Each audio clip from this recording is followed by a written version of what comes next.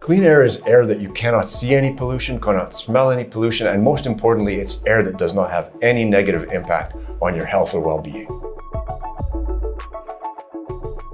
Air pollution has a devastating impact on people's health around the world. The latest figures indicate that more than 7 million people are dying prematurely each year, which includes over 600,000 children under the age of 5. And 90% of people in the world are breathing air that fails to meet World Health Organization guidelines.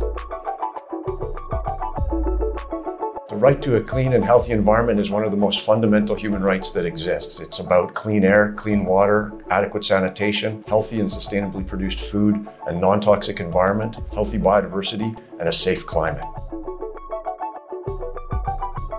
To ensure clean air and the right to a healthy environment, states need to do 7 things. First, they need to monitor air quality.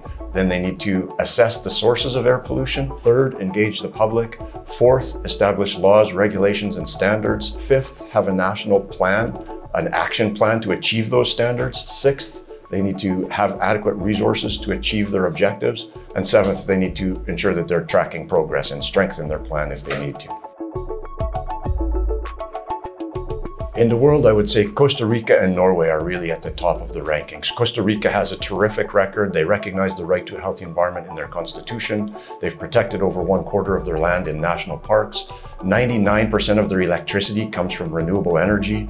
And similarly in Norway, they also amended their constitution to recognize the right to a healthy environment.